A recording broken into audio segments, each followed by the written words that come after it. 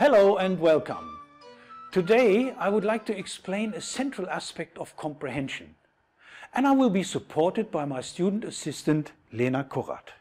Hi, nice to be part of this. Well, as you know, comprehension can be confined to the following central aspects: sentence analysis, sentence understanding, that is, the assignment of meaning, and the drawing of inferences. Central is a step where we work out the linguistic categories of the input string, a process known as parsing. Lena, have you come across this term? Yes, I have. Generally speaking, parsing is the process of recognizing an input string and assigning syntactic categories to its constituents, showing their semantic relationship.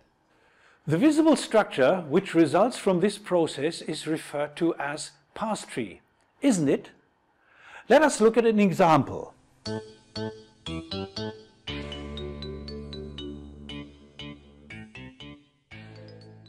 By the way, the result of a parse can also be some sort of bracketing structure like this one. Parsing looks simple, but what about more problematic sentences? What do you mean? Well, there are sentences with words that belong to different categories, or, as you can see here, phrases can be attached in various ways. In other words, ambiguities are the problem, aren't they? Yes, often these ambiguities are solved as soon as the following word is heard. But sometimes a string of words might allow different interpretations of the same sentence. And a special group of sentences may lead the listener to an incorrect parse. They are called garden path sentences.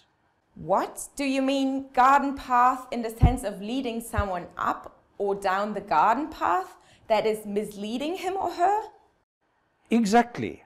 Garden path sentences are often syntactically biased towards one interpretation, which in most cases is the wrong one. Here is an example. Hi, Luisa. Hi, Sabrina. Thanks for the coffee. No problem. Have you heard the latest news? No, what's going on? Our president's policy is destroying the country. Is that his intention? I hope not. Oh yes, this is a typical example of structural ambiguity, whose two interpretations can be seen here.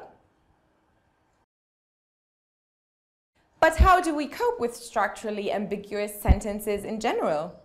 Do you mean how we process them? Yes. Well, there are two models trying to solve that issue. But we will discuss these models in an additional video. Until then, bye-bye.